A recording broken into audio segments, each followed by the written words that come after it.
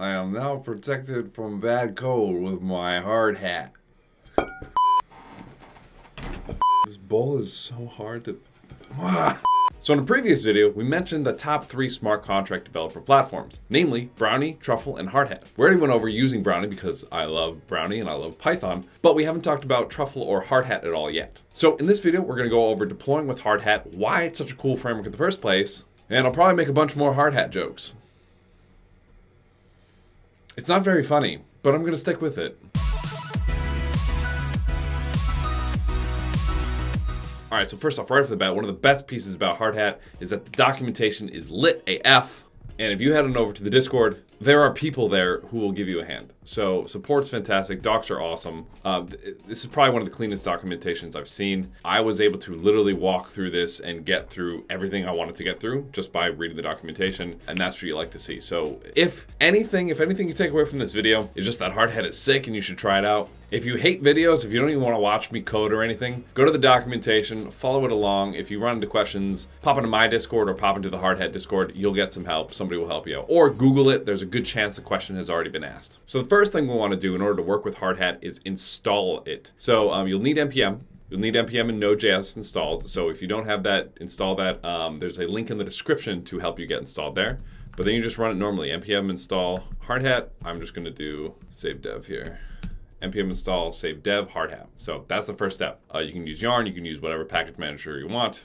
And then we'll be able to run commands with npx Hardhat. And there's also a shortcut that they added recently. Shortcut in autocomplete, which is really, really handy. So instead of doing things with npx, you can just use Hardhat, HH, which is really nice.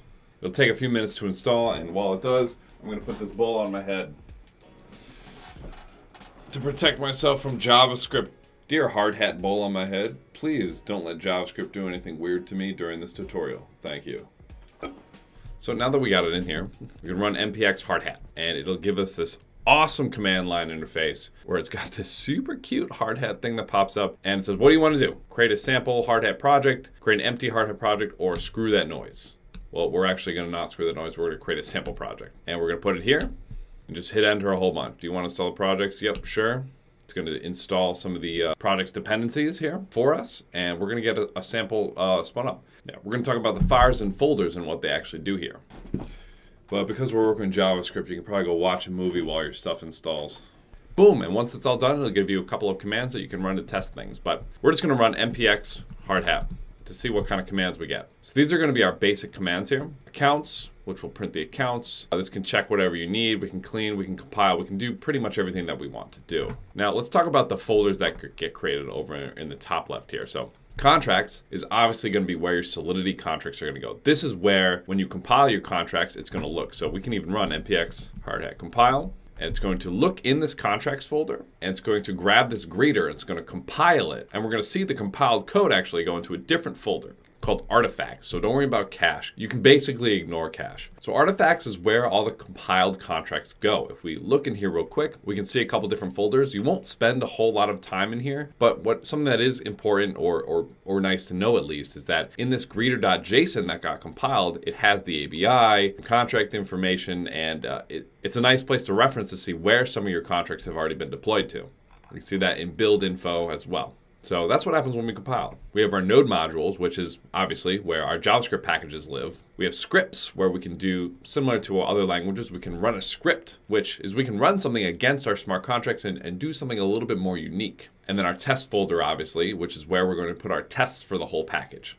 Git ignore, obviously for Git, package and package lock for our JavaScript packages, and hardhat.config.js. This is where a lot of the really important metrics for your project are going to be. So at the top, we have require Hardhat waffle, and we have this additional thing that you probably haven't seen if you've worked with other smart contract development frameworks is a task. So we can actually run tasks right from the command line with npx Hardhat accounts.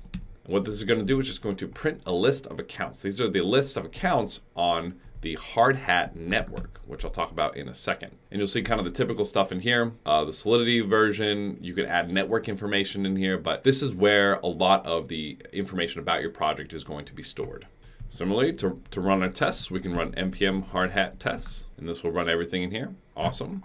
Now you'll see to run these tests, I didn't have to spin up a Ganache server or anything like that. Hardhat will use something called the Hardhat network. This is a built-in feature which will allow you to test against a fake blockchain that is built in with the Hardhat package. So we can even run a Hardhat network node with npx Hardhat node. And this will spin up a node that we can work with and play with. We get the accounts and the private keys to be a little bit more specific with it. So this is a fantastic tool that runs really fast and is great for testing our smart contracts. So we're gonna quit out for now, but no, whenever we run our tests, it actually spins this up on the back end, runs it against that blockchain, and then tears it down. So this is this fake blockchain that's running in the background that makes it really easy for us to test our smart contracts. Now, something that's really important to me is being able to run against a realistic blockchain, but obviously not spend any real gas to do that. So Hardhat has this tool called forking, which allows us to fork the mainnet Ethereum to run on our Hardhat network on our fake blockchain, but with mainnet contracts. This is an incredibly powerful feature, one of my favorite features of Hardhat.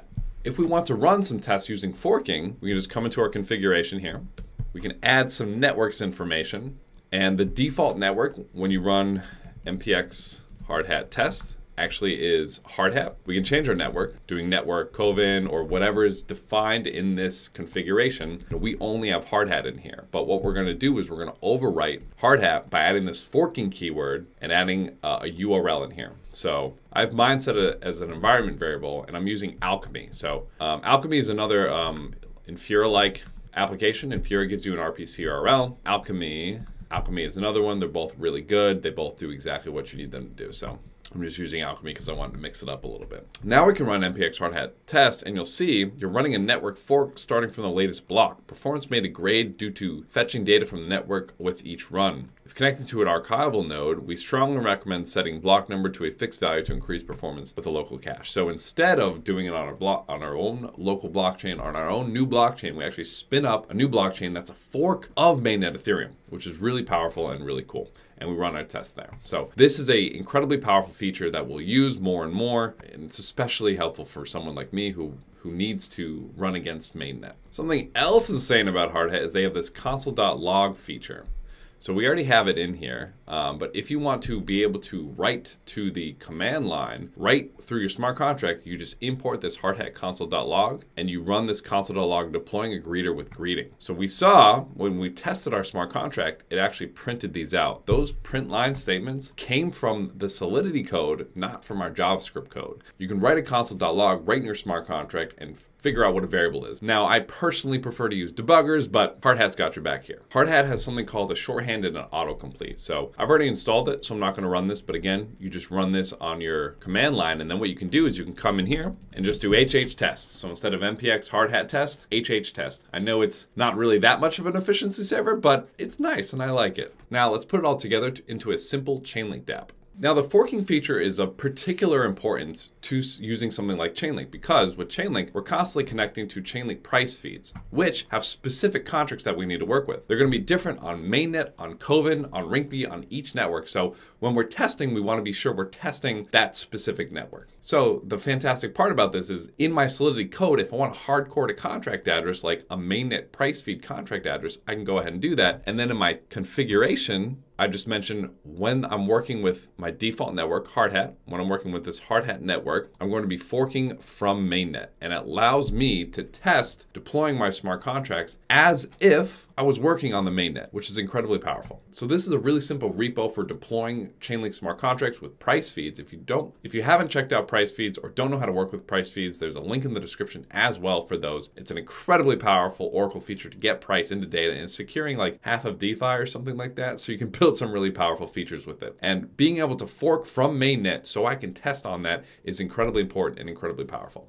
So I know I spoke pretty quickly here, but Hardhat really is one of the easier interfaces to work with. If you do run into questions, if you do run into issues, there's a link in the description for the Alpha Chain Discord. There's also a link in the description for the Hardhat Discord. Both are great places to get questions. And as always, we want to promote an open source community. So if you have a question and somebody else hasn't asked it and there's no information online about it, ask a Stack Overflow question, ask a Stack Exchange question so that it can be out there so that the next time somebody else runs into it, they can Google it and they can find it, and it's because you helped them out. So that's all for now. I hope you take the protective tips. I hope your hard hat. I hope you have a hat